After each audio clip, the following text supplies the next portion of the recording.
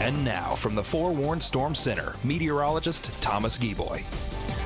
After an up and down week weather-wise, ending in the work week on a pretty good note. Plenty of sunshine, just a few cirrus clouds off in the background, and warming up pretty nicely today. Looking outside at Ozark, looking pretty fantastic. Temperatures today got into the low end, mid-70s, 74 degrees here in Dothan. In the Doppler radar picture, nice and quiet, not much going on.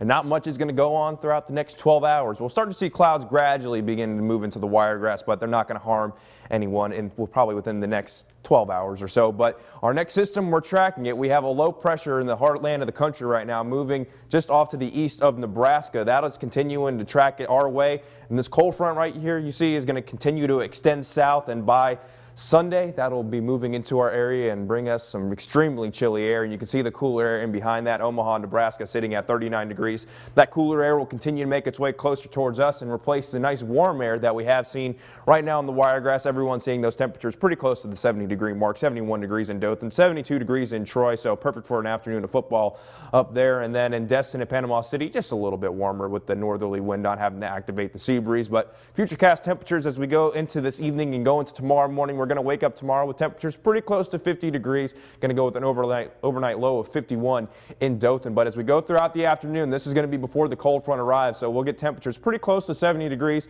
Don't think we'll get the temperatures all that warm, mainly because our cloud coverage is going to continue to increase. But notice once we get to Saturday evening, cold front's going to be moving through the area, so we're going to start to see that cooler air, especially Sunday morning, where overnight low is going to be into the mid and upper 40s. Going into Sunday afternoon, daytime high is going to be pretty close to 55 degrees, so it's going to be quite cool outside. But the second night, we're past that cold front, we're going to get temperatures downright cold, kind of bone chilling, if you will. We'll see temperatures pretty close to the freezing mark. I'm going to go with a low of 32 degrees on Monday morning, and we'll keep temperatures pretty close to freezing going into Tuesday as well. So going through the rest of this afternoon, heading into tomorrow, we'll have a chance of rain about a 10% early tomorrow morning. So if you're out and about early tomorrow, make sure you grab the umbrella just in case.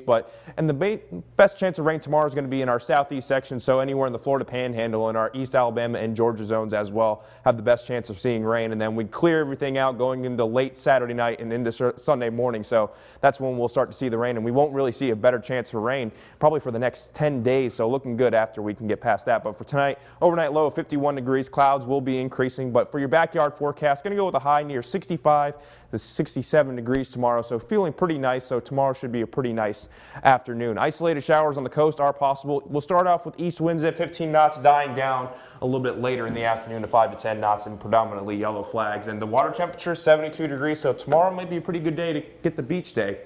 Probably a good one, especially for the next 7 days, because temperature is going to be on the decline for sure. 30% chance of rain tomorrow. Cold front passes in between Saturday night and into Sunday morning, and then bone chilling air early Monday morning. Overnight lows both Sunday and Monday look to be in the low and mid 30s, but we do have some relief. We'll start to see temperatures gradually warming up to Turkey Day. Turkey Day looking like a pretty fantastic day with highs near 70 degrees. 70 degrees, looking good. All right, thank you, sir. The CDC reports a